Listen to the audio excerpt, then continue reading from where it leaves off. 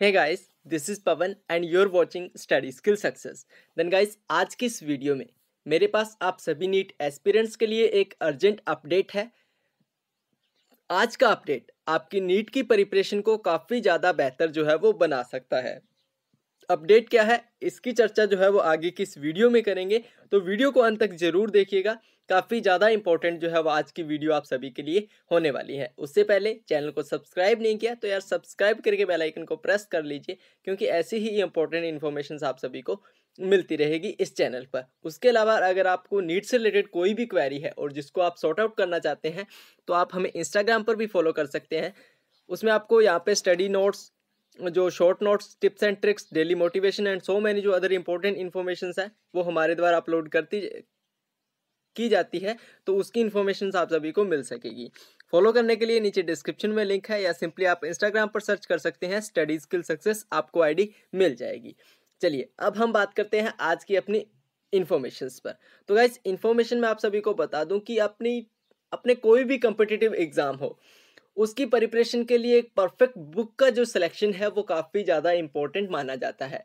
खासकर जब नीट जैसे एग्जामिनेशन की बात हो तो इनकी इंपॉर्टेंस और भी ज़्यादा बढ़ जाती है। ठीक है, तो आज मैं आप सभी के लिए बायोलॉजी, फिजिक्स एंड केमिस्ट्री की कुछ ऐसी बुक्स बताने वाला हूँ जिनको रीड करके आप नीट 2020 में जो है एक परफेक्ट स्कोर कर सकते हैं। ठीक है, बुक्स कौन कौन सी है उसके बारे में बात करेंगे, और इम्पोर्टेंट बुक्स जो कि आपके आने वाले 2 मंथ्स की प्रिपरेशन को काफ़ी ज़्यादा बेहतर कर सकते हैं और इन 2 मंथ्स को आप यूटिलाइज भी कर सकते हैं। चलिए शुरू करते हैं। पूरा का पूरा जो है वो आर्टिकल पढ़ते हैं, उसमें आपको पूरा सब क्लैरिफाई हो जाएगा। बोला गया है कि नीट की तैयारी करने वाले छात्रों के लिए जो 11वीं और 12वीं क्लास की एनसीईआरटी की किताबें हैं वो पवित्र ग्रंथ की तरह हैं।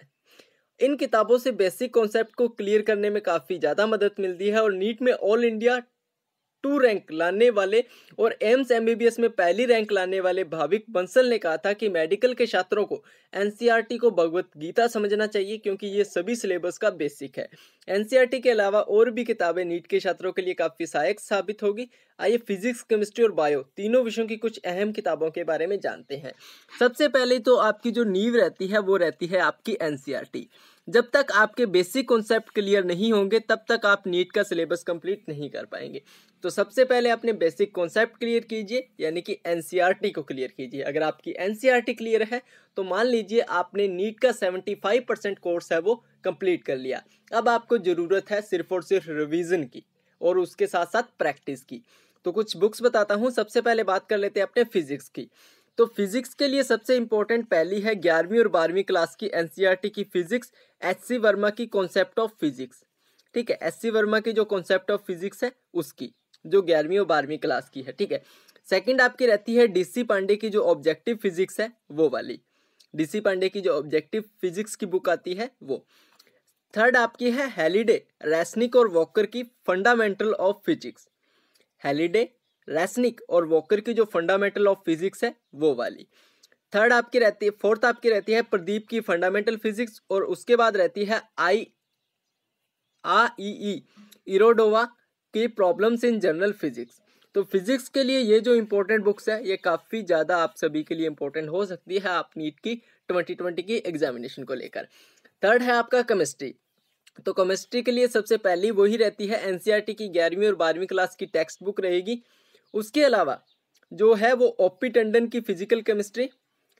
सेकंड आपकी है क्लास 11 और 11 के लिए एबीसी ऑफ केमिस्ट्री। उसके बाद आपका जेडी ली की कंसाइज इन ऑर्गेनिक केमिस्ट्री। उसके बाद है दिनेश केमिस्ट्री गाइड। नेक्स्ट है आपकी इन ऑर्गेनिक के लिए वी के जायसवाल, एंड आगे है ऑर्गेनिक के लिए एमएस चौहान, और फिजिकल के लिए एन अवस्थी की प्रैक्टिस बुक। तो ये जो इंपॉर्टेंट बुक्स है वो केमिस्ट्री के लिए काफ़ी ज़्यादा इंपॉर्टेंट है। लास्ट अपना जो रहता है वो रहता है बायोलॉजी। तो बायोलॉजी के सबसे पहले है आपकी एनसीईआरटी 11वीं और 12वीं की टेक्स्ट बुक। उसके बाद ट्रूमैन के बायोलॉजी का वॉल्यूम 1 और वॉल्यूम 2।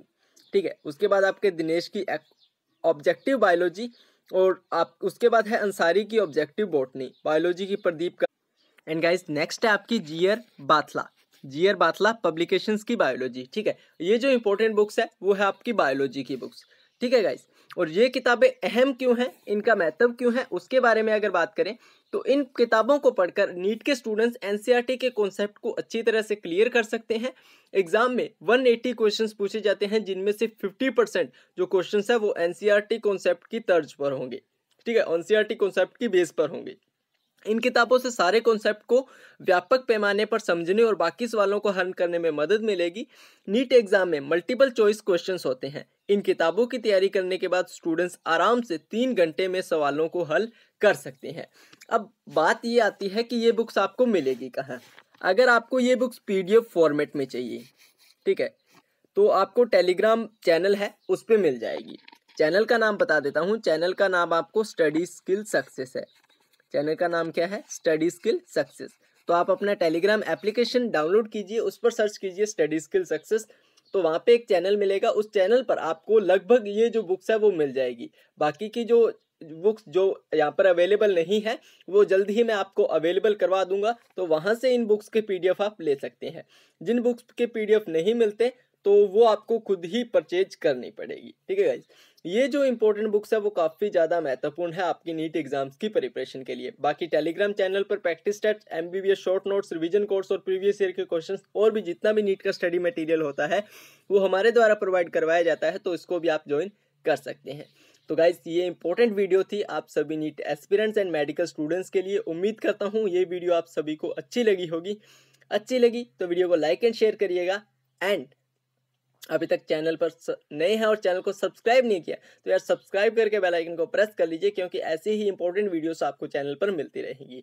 देन गाइज आज के लिए इतना ही, मिलते हैं नेक्स्ट वीडियो में, तब तक के लिए good luck and have a nice day.